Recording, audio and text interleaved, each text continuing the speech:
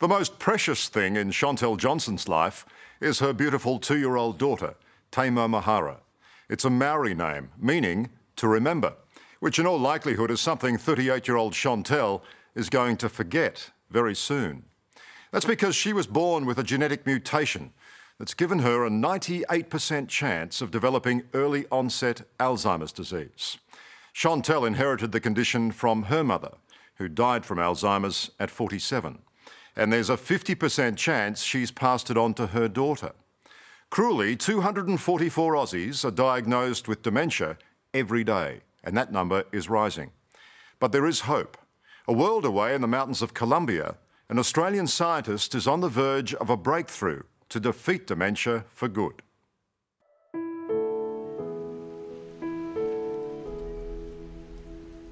It's a simply unforgettable backdrop. This rugged stretch of pristine coastline is where Chontell Johnson calls home. But it's only a matter of time before she won't remember any of it at all. The idea that I could lose that ability to be able to share that or to be able to communicate my feelings or thoughts or to cheer someone up or to... It is a sad thought. At just 38, Chontell's doctors have warned her that at some point in the very near future, she will develop Alzheimer's disease, an insidious form of dementia that will rob her of her memory, cognitive skills, and, within years, her life. So you're almost certainly destined to get it? Yes. I mean, in a sense, you've got it. It's just a question of when it triggers. Yes. If it's there, it's there. And for the most part, that's 100%, you know, green light to dementia. It's a chilling prognosis. But Chontell is not alone. Dementia is now the leading cause of death among Australian women and the nation's second biggest killer overall. So these four, which one in these four has it? So that's my mum, and she had it, and that's her mum, and she had it. But few families have been devastated by it quite like Chontell's. And that's because they're carriers of a rare genetic mutation, with those unlucky enough to inherit it all struck down by Alzheimer's in the prime of their lives. So how old was your grandmother when she had it? She passed away at 47. Around about the same age as your mum? Same age as my mum, yeah. Wow. Seeing your mum go through it, how difficult was that? What she was going through was excruciating. In what way? It came down to where she couldn't eat.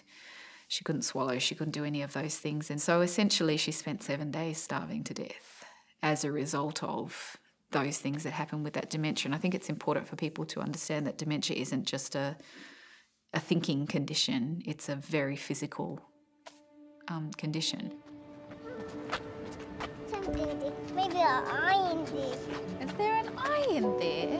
But it's not her own health that Chontell is concerned about. This is your beautiful little girl. This is Maumahara. Hey, yeah. 3 years ago, the unexpected happened. She fell pregnant. Despite the risks, she decided to keep the baby, and in 2015 gave birth to a girl. What's her name? Are you shaking hands? Her name is Maumahara. Maumahara. Yeah, that's beautiful. Perfect. It's a Maori name meaning to remember, a gentle nod to the condition that now hangs over both their heads. Hey, you. You knew the chances of you passing it on to a baby, your own baby, was pretty high. Yes. Well, 50-50. There are lots of other things that, you know, you could give them red hair or blonde hair. But she's my daughter and I'll do everything that I can to do what I can to make it work for her and hope that things work out. Please take this the right way. But haven't you essentially consigned her to the same sadness with you that you had with your mum? I can understand where you're coming from with that. That was it was a decision that I guess her father and I made, and we didn't take it lightly. I mean, if I had a child who was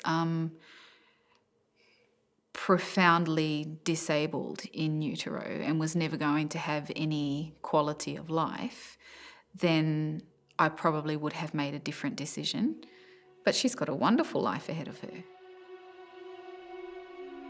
Acutely aware their time together will be brief, Chontell swapped Sydney for a more relaxed life in rural New Zealand.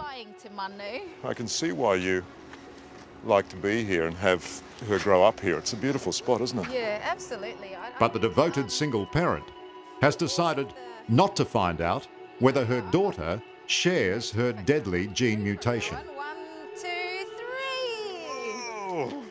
In my mind, that's a good 30 years away, and I'm quite confident that in terms of the work that they're doing in treatment trials, etc., that's not even going to be an issue for her. But Chontell, no offence, but she's only 2. Yes. So in 16 years' time, when she's allowed to be tested, yes, you might not even be around. No, I won't. That's why I'm preparing the people around her. So for my dad, for the people who I have in her life, she's the focus of my life, and she will be. So all of those people, from her dad's family, from my family, all of those people will be made aware of and educated on how all of that works, and I will put my trust in those people to explain it to her in a way that isn't terrifying. But then she may choose not to be tested, and she might just choose to continue on with her life and see what happens.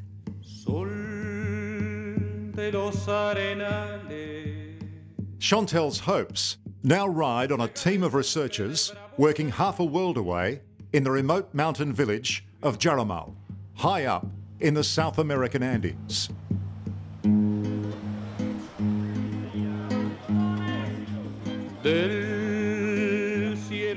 There's almost 5,000 people living here.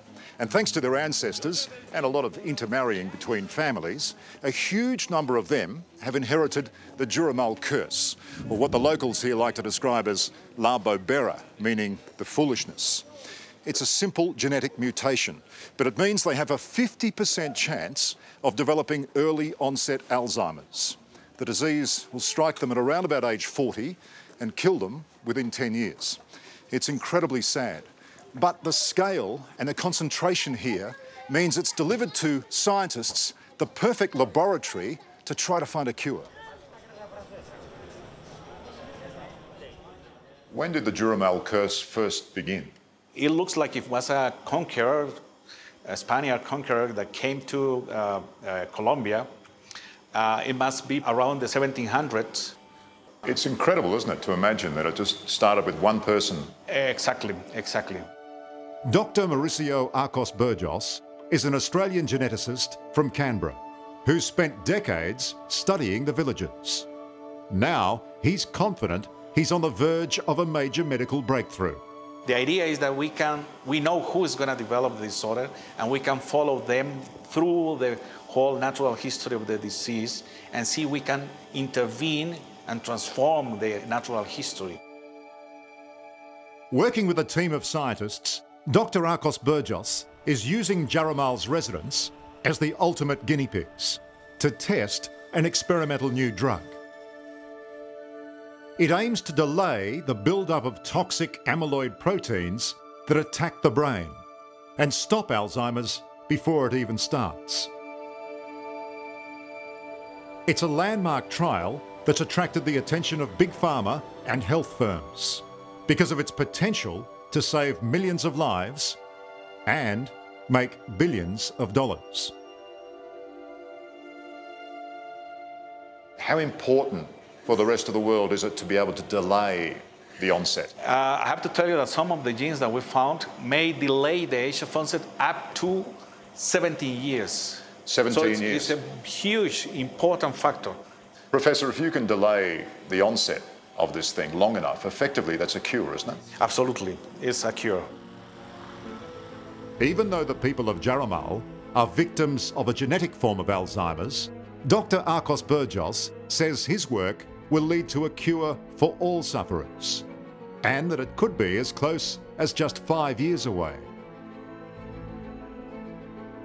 While the world waits, the growing number of Australians already diagnosed with the condition must learn to live as best they can.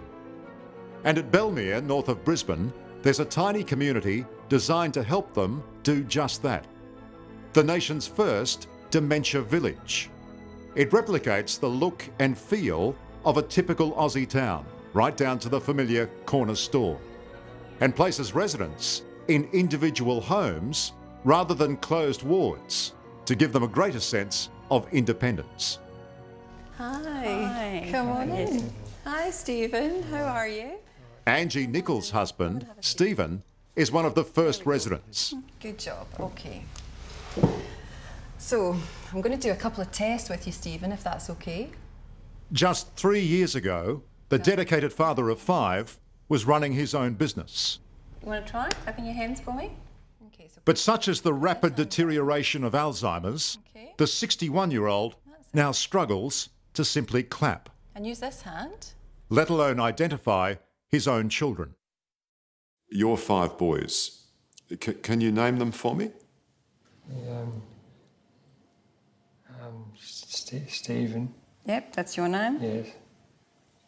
And the boy's name, remember Zane? Took you out yesterday? Yes. Yes. Yes. Yes. Yep. Despite his heartbreaking decline, Angie insists Stephen's new environment has done wonders for both his outlook and theirs as a family. Want to see Daddy? Possibly, maybe. Just manhandle the dog, I'm telling you. Stephen, what are you looking forward to? In the future, you mean? Yeah, in the future.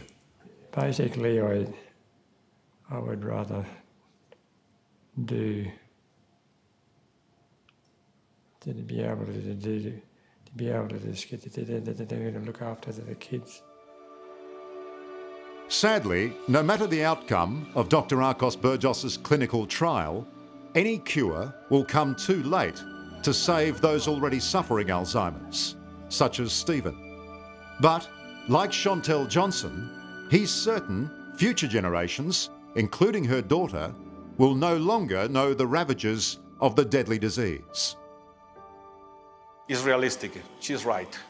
With the development that we have had in the last month, I think that we are close enough to get to something that will be a cure.